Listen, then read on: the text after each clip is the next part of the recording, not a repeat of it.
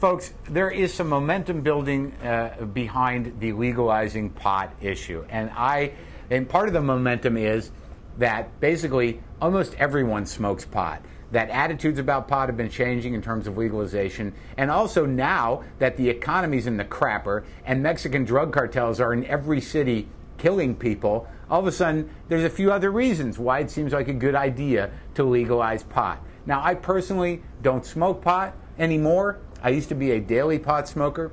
I don't really have anything against pot. Apparently, though, some of the in state governments in at least 3 states are trying to. They're considering joining the 13 states that have legalized pot for medical purposes, which I think that should have been done years ago. Pot should just be legal. It brings a lot of relief to glaucoma and people who are in chemotherapy. It also is prescribed for depression, which I think is a 50-50 thing. Because I think that you could smoke pot for your depression, but then end up needing medication for panic, depending on how you're built.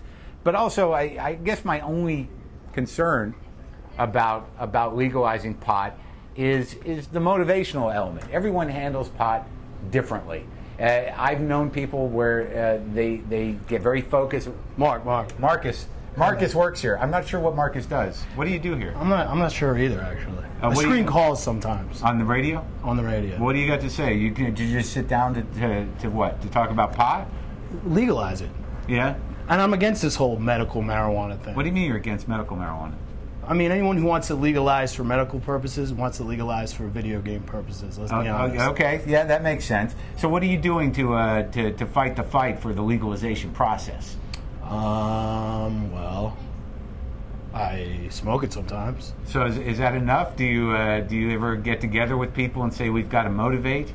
Yeah. I actually did that last night. Oh yeah, and how'd that go? Well, we sat around in my living room. Yeah. And talked about it a lot. Yeah. And, did you get anything done? Well, 2 guys fell asleep.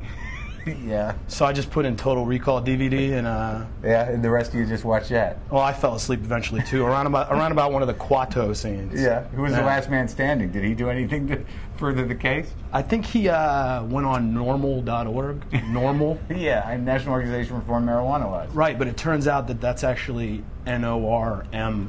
Oh, so he just gave up after? Without the O. He put the O in. He's good with grammar. NOR. So he went with A. A. Yeah, that's all right. No, pot does that. Yeah. So he put the A in, and then when he saw that was wrong, he just kind of gave up. Yeah, and took another. Right. Yeah. Well, let me ask you an honest question, because I've been out of the pot smoking racket for about 10 years. Like when I was smoking pot, they didn't even have delivery yet. They have that now. Now, my question is this: is that you have friends now who are obviously daily pot smokers, and I've got no problem with pot, but I think on an individual basis, if you're making a decision to be a daily pot smoker, you run the risk of detaching a bit from reality and having most of your dreams remain in your head.